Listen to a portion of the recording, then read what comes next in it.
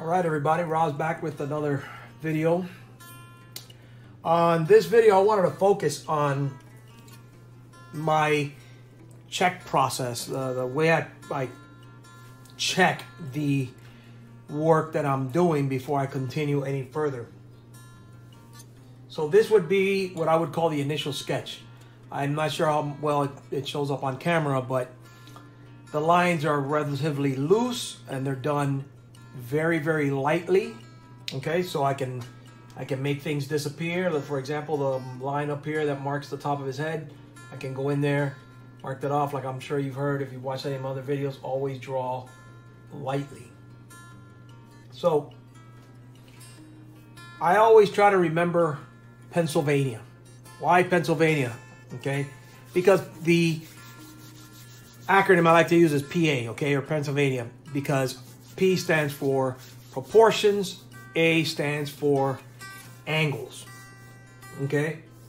And so what I mean by that is that's what I go into when I'm going to check my drawing. I didn't go into a lot of details.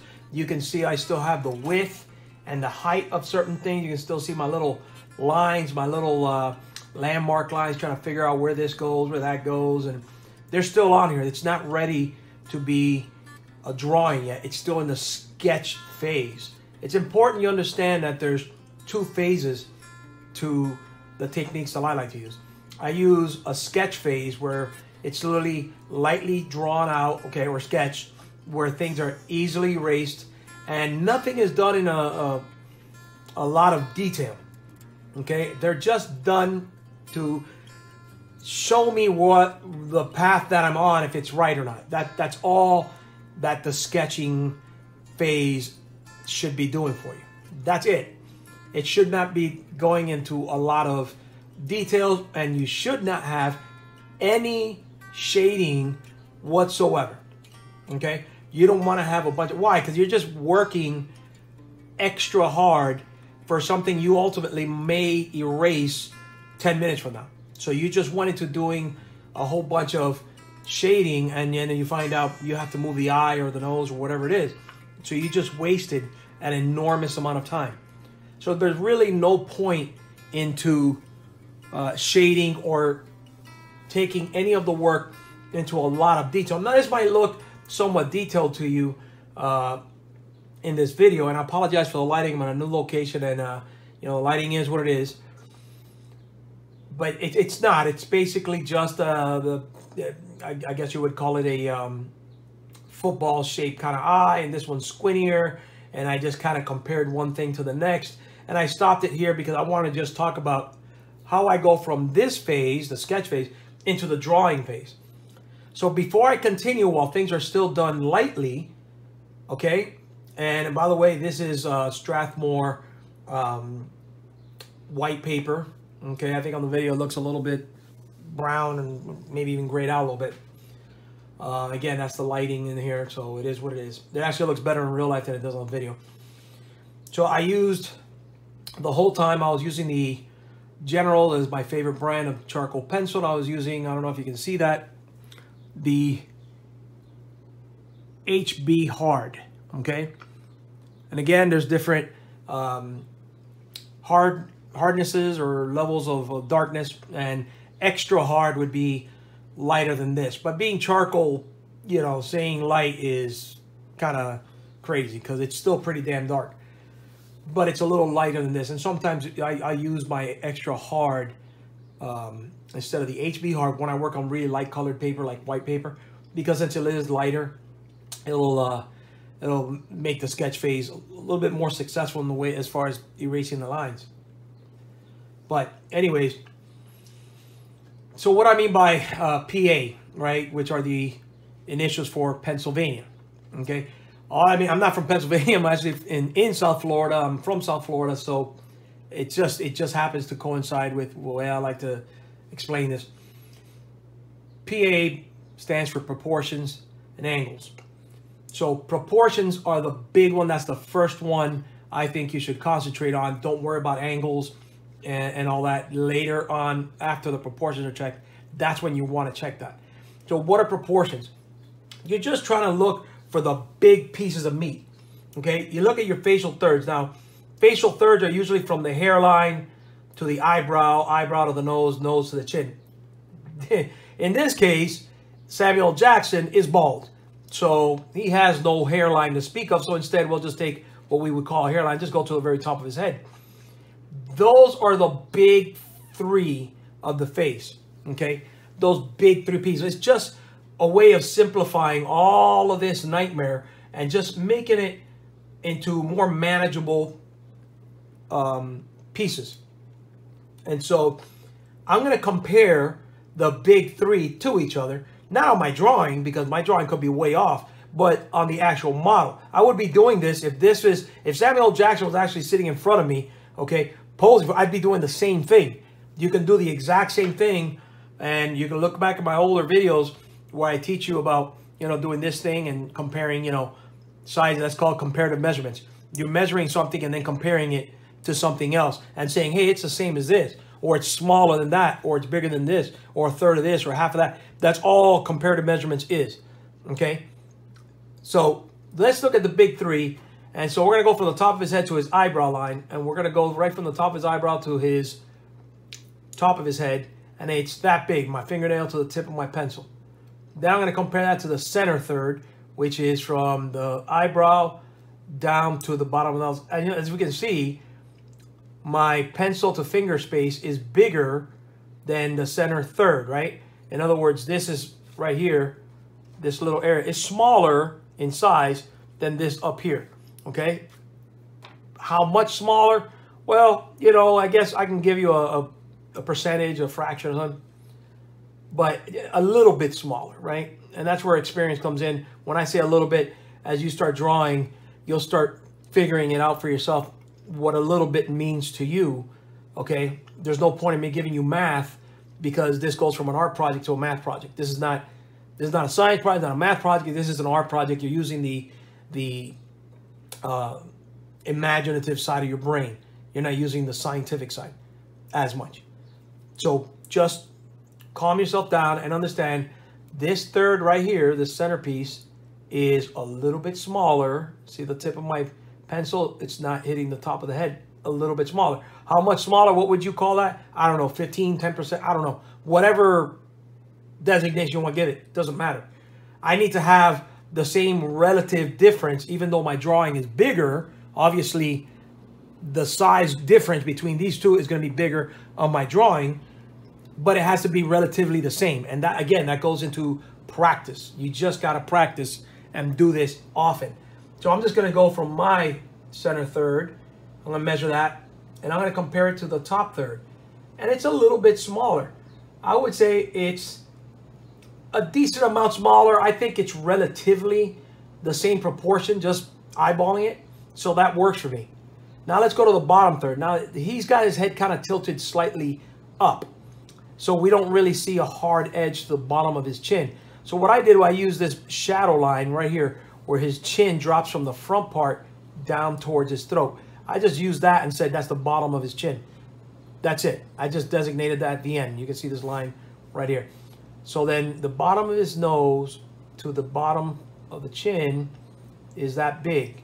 Now I'm going to compare that to the center, and it's considerably bigger. I'll compare that to the top, and it's a little bit bigger than the top. So now, since the top is closer inside this, now I just need to say, basically, my bottom third is a little bit bigger than my top third. That's it, just a little bit. Now let's see if that's true.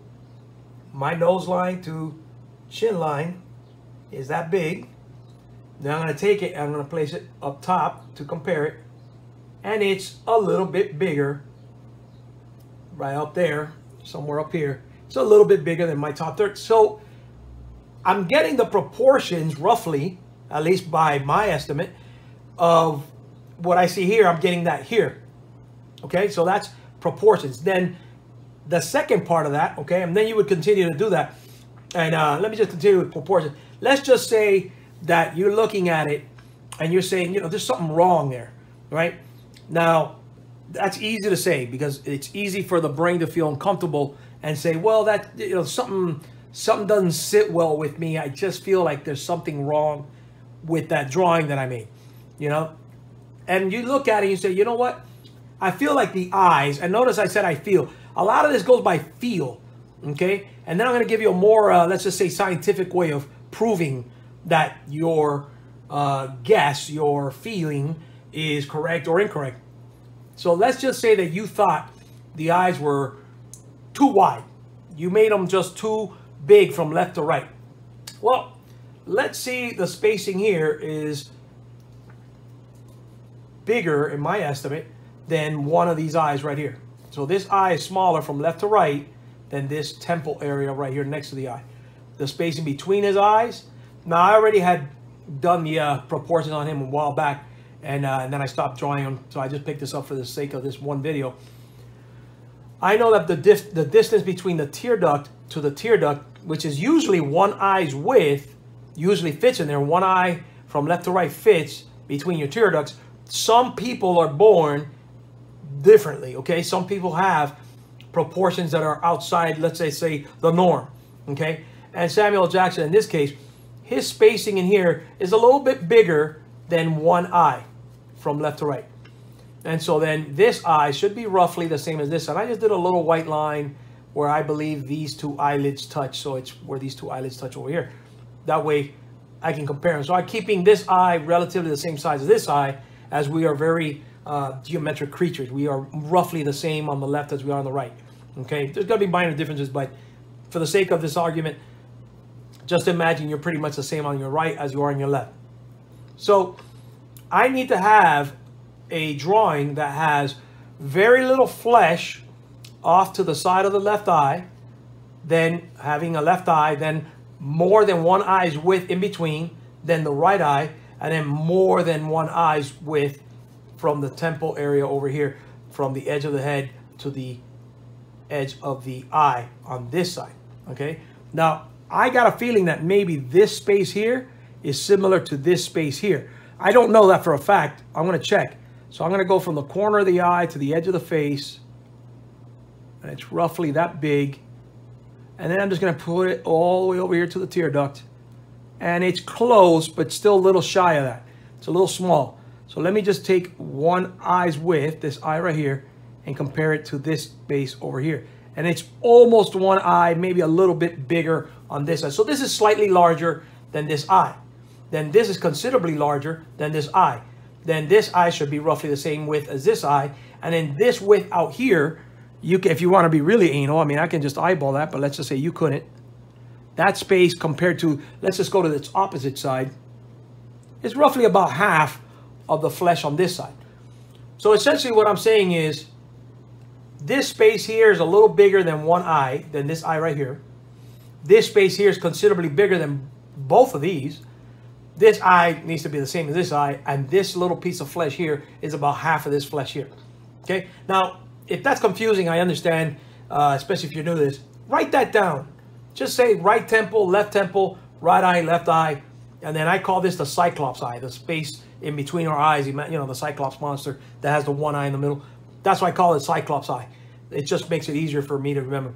So you can just write that down as the, you know, those 5 areas: right temple, left temple, right eye, left eye, Cyclops, and you just put them in order, and then just write what the difference is. You know, you say this is the biggest space here, this is the second biggest, then the 2 eyes are equal, and then this is half of that.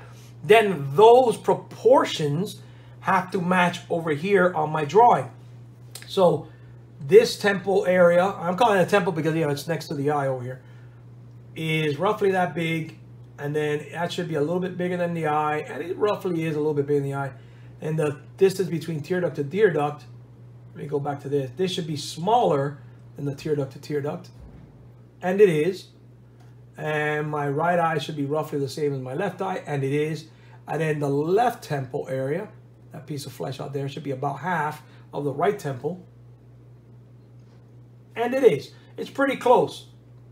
So I think that's definitely doable. I think we can say, yeah, it's a safe bet that that's okay, that's not bad.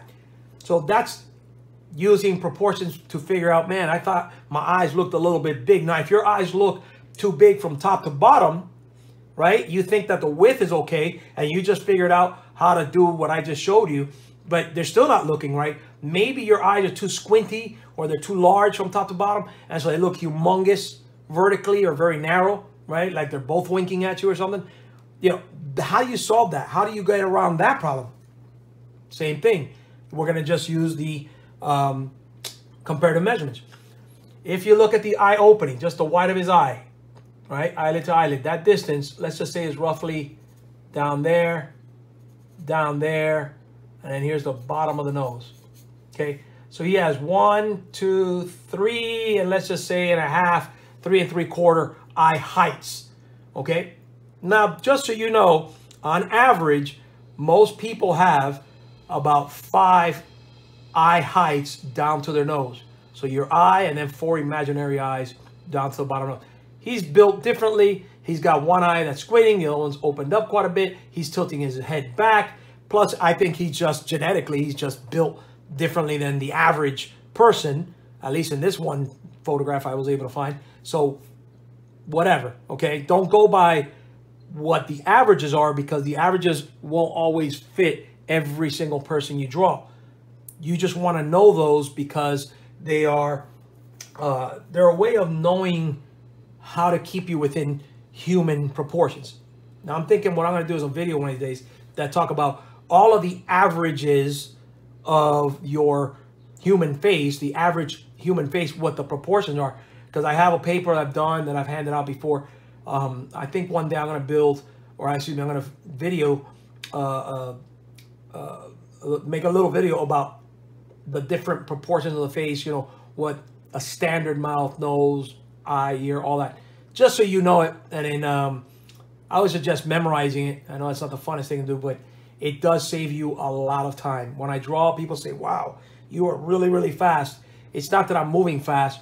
It's simply that the knowledge is in my head, and therefore I'm able to move faster because of the knowledge in my head, not because I'm physically moving faster. Okay, so we said he has 1, 2, 3, and 3/4 eyes. So now I need to have this distance once, twice, yeah, closer to half. So I'm close. I would say that his right eye on the bottom here probably needs to come up just a tad. Just a little tiny bit. Now I'm being very anal.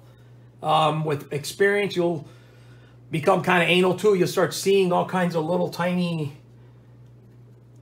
almost insignificant differences, but that's just because you've gotten good. After a while, you start getting really good at seeing things. Okay, so I got that distance, and then if the left eye looks right to me, but you could do the same thing where you measure out more or less 1, 2, 3, 4, 5, and then you would just do the same thing 1, 2, 3, 4, 5. So it looks good to me. But now if you felt that the eye was too wide, like I explained earlier, or too tall, now you know how to check that. Why do I mention the eye? Because most people struggle with the eyes, and the eyes in a way kind of dominate the accuracy of your drawing. And so what ends up happening is if your eyes look really screwy, they tend to take away from the likeness. So if you get the eyes right, then pretty much the nose and mouth just kind of almost do themselves. They really, there's nothing to it. Okay? So same thing, if you felt the nose was too wide or too tall. I mean, the nose, I look at the nose as a big sphere right here, and then 2 little spheres intersecting it, right, going into it. So in this case, his nose, the height of his nose, if you were to finish off this ball, as you can see the shadow line, roughly right there, just below the bottom eyelid. So just below the bottom eyelid. I think I got a good, decent shape for that nose, so I feel good about that. And then you would do the same thing with the height of the mouth from the top of the upper lip to the bottom of the bottom lip, and then from left to right, where they land, and how big is that compared to something else, and et cetera, et cetera. Same thing that I was showing you earlier with the eye, or with the top to the head compared to the middle, etc. That's how you would use your proportional part of the PA, or that Pennsylvania acronym that I just taught you. The second part is angles. Okay, angles, it's actually two parts, angles and alignment, okay? It's just basically the same thing. Because when I say angles, people are thinking this, right? That angle, this angle, 20 degrees, 45 degrees, 90 degrees.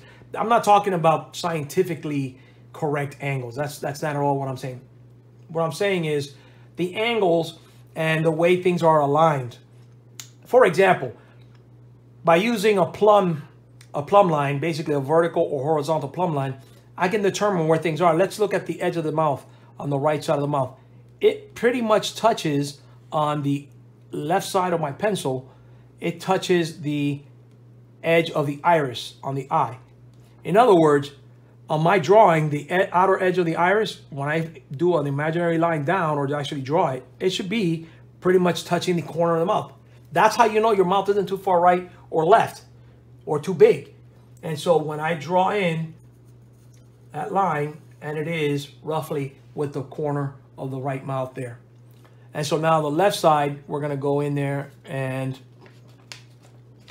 my fan is making the paper move. It's cutting to about a third of the left eye and just outside the left nostril. So I'm going to say right there, I look up at the eye and then the left nostril. I think that looks pretty good. I think that looks really good. And so we're going to get rid of this little sketchy line there. And so that's using plumb lines. That's called angles and alignment, okay? And then you look at the angle here, for example, on the jaw, and then I just look at that angle. I find it easier sometimes if I'm tired or somebody asks me and I'm trying to teach them, look at the angle on that jaw there. And let's look at the angle that I drew. And I use two separate pencils. And I compare the pencils to each other, and they're roughly the same, right? And if they're roughly the same, then you know you're good. But let's say on my drawing, let's just say my angle is like this on my jaw. And then you look at truth, which is the picture here, right? The picture is truth, it's reality. Look at my two pencils. This one is correct because it's on the picture. This one, look how low it is. It needs to come up significantly, okay? And that's a way of checking yourself, just doing this right here. And then you would do the same thing on the other side, okay? And on the edge of the face, it's roughly, I know it's got an ear and it's bumpy, but generally speaking, it's this edge right here. And then let's see what edge I used. And I look at my two pencils and I'm thinking, you know, I could probably come out a little bit on the bottom here, which I already had drawn earlier when I had done this. So I'm going to bring this out just a little bit, just a tad. And then the angle over here, and then you would do the same thing over there. And you could also transfer your pencil across. It's just, you know, if you don't have your hands staying still, you could move it as you're moving along and cause yourself to make a mistake. And then let's look here. The cheek right here, it sticks out a little bit past the temple. And I just use my pencil, and it does. And so here, this cheek sticks out just a little bit.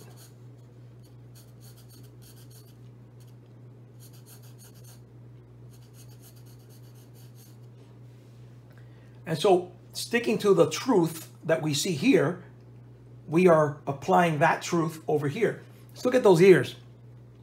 The top of the ears are roughly in line with the bottom eyelid, just below the bottom eyelid of the right eye. And so this ear is right where it needs to be with the right eye. So that's pretty darn close. Yeah, I like that. Maybe I can bring it down just a tiny bit. And that would be the top of his ear.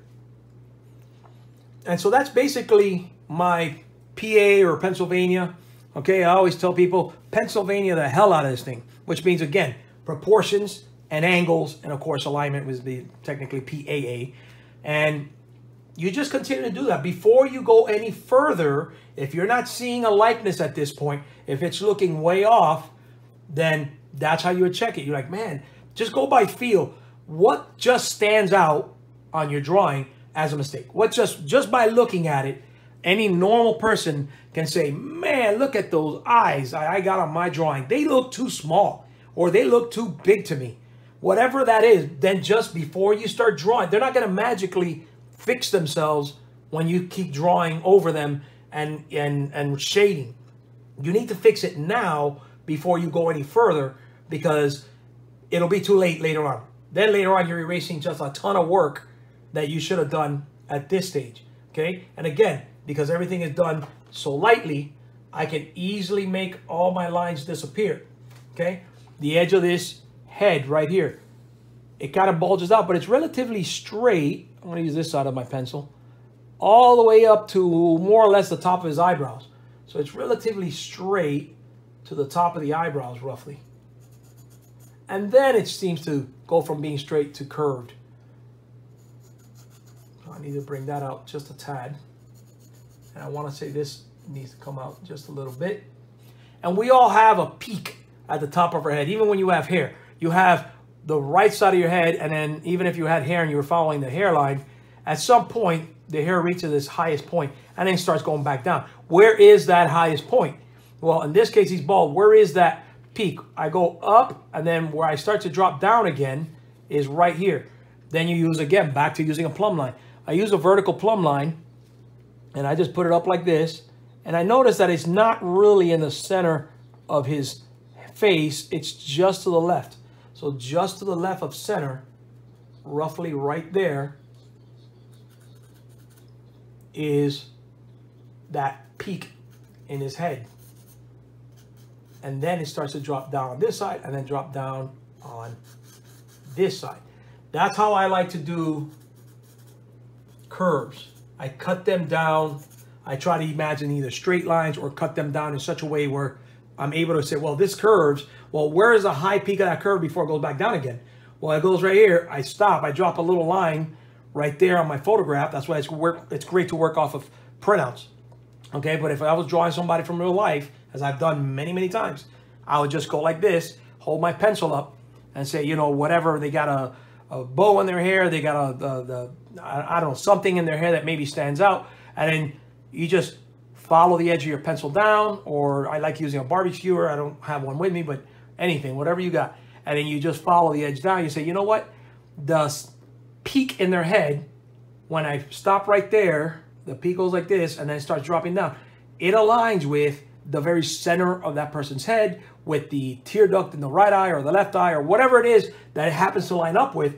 You'll already have all this done. And now you need to say, well, let's just say it was with the right tear duct.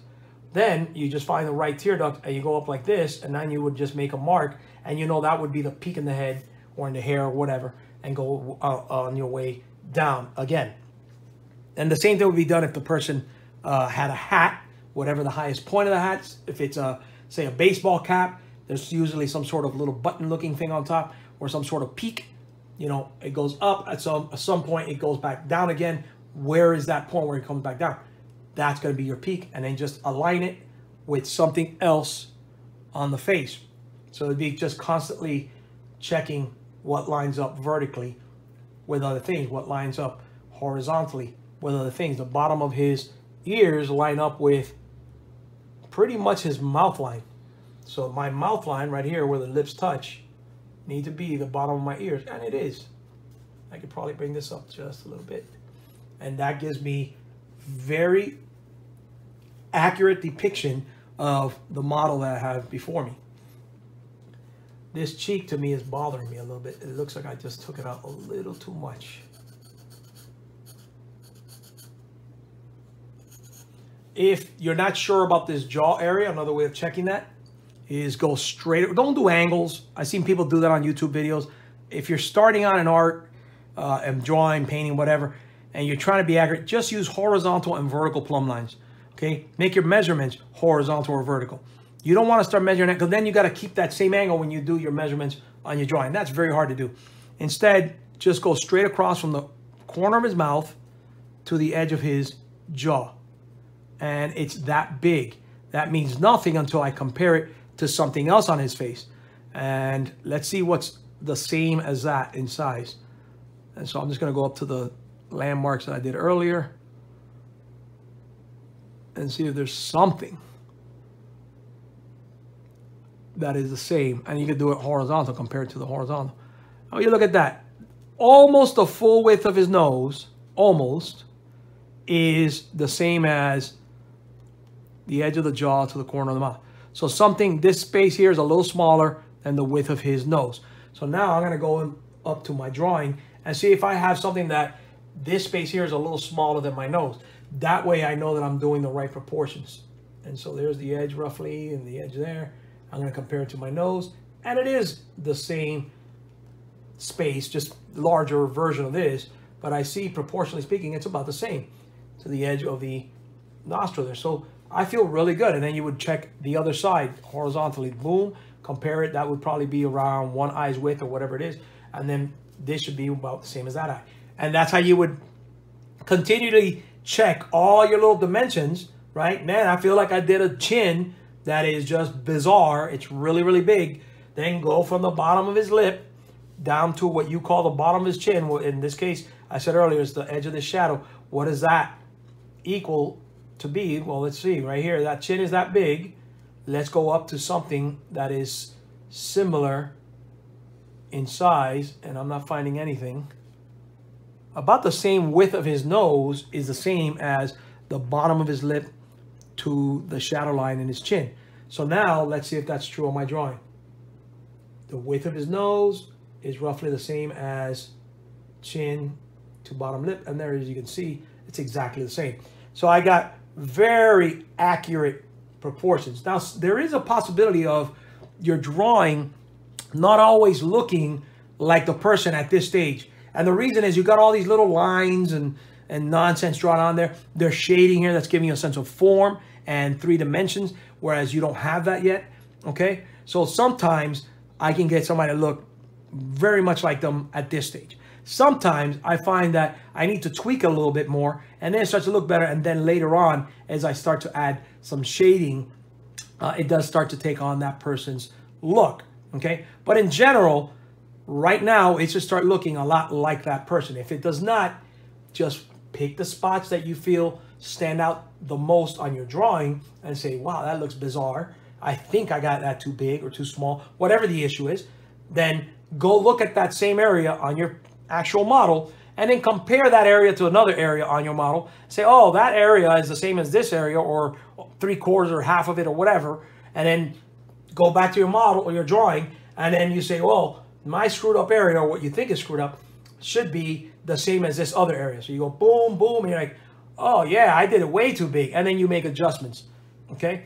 And by doing this little by little, this very systematic way of working, this technique of using comparative measurements, you can draw anything. There's nothing you can't draw. It's a matter of having patience, slowing down, and making the changes that you need to make things happen for you on these drawings. Now, I just did the collar real quick, and I just noticed at the top edge of the light on his chin right here before the dip, I'm just estimating that to be about here. I'm just using experience to make that decision. That edge lines up with the collar, which is right there. And so I just did that. So you see how quick that is, and how easy it is to make decisions on whatever it is that you're drawing. And you're making an educated decision. You're not just wild guesses. I always tell people that you should be able to explain every line. So when you're going to go make a mark, are you just saying, boy, I hope that's right? If you're saying, boy, I hope that's right, that's not good. You should not be, depending on luck to get this thing done. You should know that, yep, this over here is the same thing as that thing over there. And therefore, I'm going to put it this big or whatever, or this small, because I'm supposed to. In other words, you can justify why you did that, why you chose that particular size or distance or whatever it is. Okay? That's drawing with a purpose. That's drawing with a plan rather than wild guesses. Now, I've drawn many, many years where I've sketched things out, okay? I have no problem with people that do circles and ovals and do all that sketchy stuff. I find that is really great for the experienced artist. The artist that knows what they're doing. They'll do this thing, and then they do another circle or oval or whatever it is halfway across, and they do all this stuff. I don't have a problem with that. The problem I feel that is wrong with these techniques where you're just sketching really quickly and loosely. The person that has no idea what they're doing, they're going to have one heck of a time figuring out a bunch of circles and ovals and weird little lines because there's no substance to it. It's the wild guessings of an individual that has been doing it for a very long time, and to them it's meaningful, but to the student it's just, you know, it's Chinese to them. Well, unless you speak Chinese, but I don't. It's, you know, it's confusing. It's a language they don't understand. What the hell does that mean? Why a circle? I don't, you know. And I know some people will explain it themselves very well. Some people not so well. I just find this system to not work for the beginning artist. I've taught a lot of people over the years how I like to work. And there's many artists that work like this, not just me. And they just explain it differently, but it's generally the same thing. And I've seen them succeed much more from a very systematic approach than the person that does this thing. And the people that go into that and can stick with it, you know, more power to you. But I find that those people are usually very impatient, and they don't want to put out the effort. And so they're drawn to this system because sometimes this system is a little too slow for them. But I tell you right now, I can draw extremely fast when I have to. I just slow down for the purposes of these little videos that I make to explain it. I try my absolute best to give you the best description and explanation that I can. But yeah, I can move through this process really, really fast. Okay, so with practice, you can definitely learn really slowly, work across this, and then eventually you'll just do it one day and notice that it took you half the time that it took you the month before or the week before or whatever. And before you know it, you know, sometimes I can knock this out in, you know, the basic structure in 10, 15, 20 minutes. Okay, which is the average. 20 minutes is about the average that a live model will sit and pose before they give them a little 5-minute break for coffee and bathroom break. And so I've learned over the years how to handle most of the proportional problems within the first 20 minutes. Okay, now I've been drawing from life for a little bit now, so I'm probably a heck of a lot rustier than I was. But if I just did a few drawings, I'd go back right into it with no problem. So remember, Pennsylvania the heck out of this thing. Proportions, angles, and alignments. Okay, PAA. Okay, I don't know any state or acronym that has PAA, but I think Pennsylvania is easier for you to remember. So PAA. Okay, proportions, angles, alignment. Right, the angle of things, like I showed you earlier, compare one pencil with the other. The proportions, look at the big pieces. Notice I didn't bother with the little itsy bitsy stuff. I went right into the big meaty portions, right from the get-go. Go into the big stuff. Then, if you find that your proportions on the big stuff is good, and it's still not looking like the person, then you go into the little stuff. The eyes, the eyebrow, the nose, the nostrils, the lips. Then you work your way down to the little stuff and compare those back and forth, saying, well, on this guy, it's this big, so it should be the same thing on mine. And then angles, like I said, you know, do the angles match? And then alignment, this is supposed to align with that thing, that aligns with that thing, this aligns with that thing, etc., etc. So that's basically my checklist before I take this drawing or any drawing any further than it is here. And so now I'll take this drawing and I'll probably double check it again.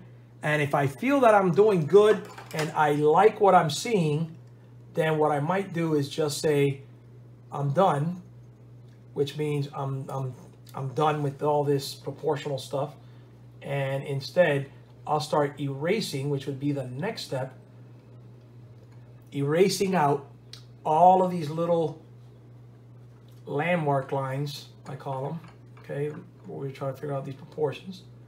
Let's get rid of that.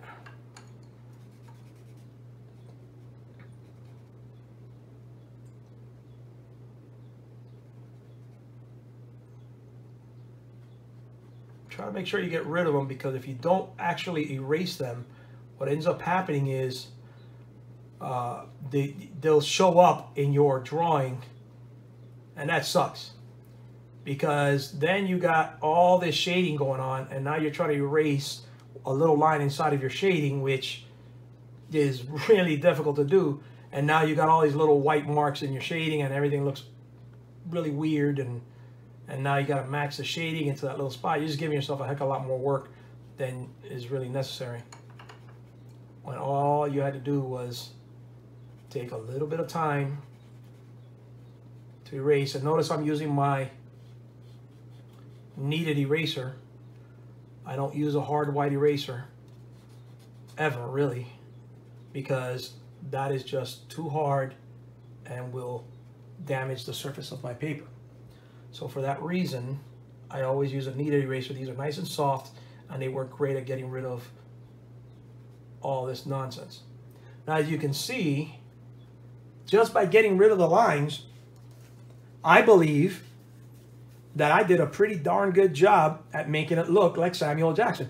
This, to me, now actually looks more like him than just a few seconds ago, where I had all these lines, only because people don't walk around with a whole bunch of lines all over their face, right? So that would be very strange. So that kind of takes away a little bit from the likeness. That's why I like doing my lines very lightly, very softly, just because it helps me to see the person behind the lines and the accuracy. So that's that. I hope you enjoyed this video on my checklist for the sketching phase going into the drawing phase. I hope you got something out of this.